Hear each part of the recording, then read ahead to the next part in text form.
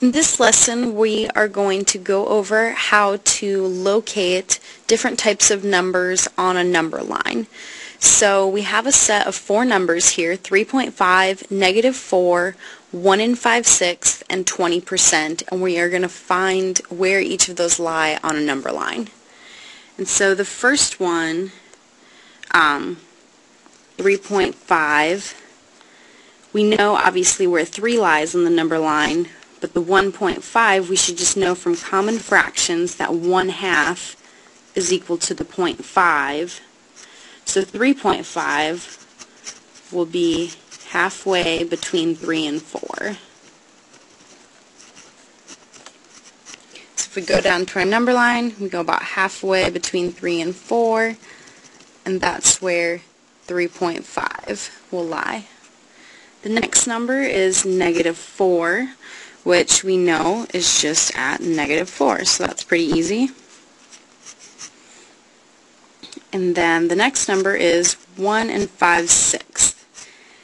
And we know where the 1 is, but the fraction tells us how much further past 1 this number will lie. And we know that 5/6 is just a little less than 6/6,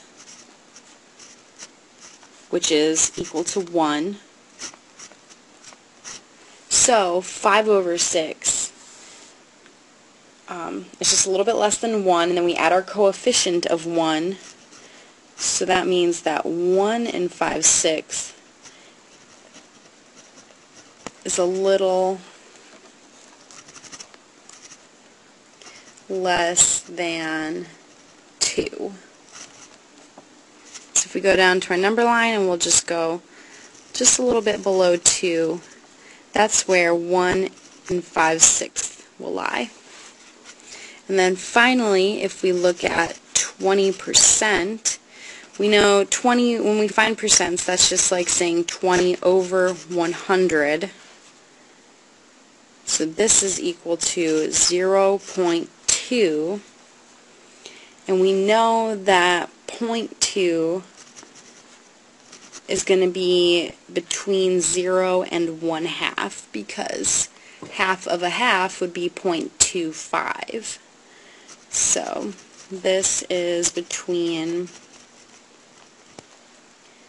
0 and 1/2. So if we go to our number line, here's about where 1/2 is, and then this is in between 0 and 1/2, so about right here is where 20% will lie.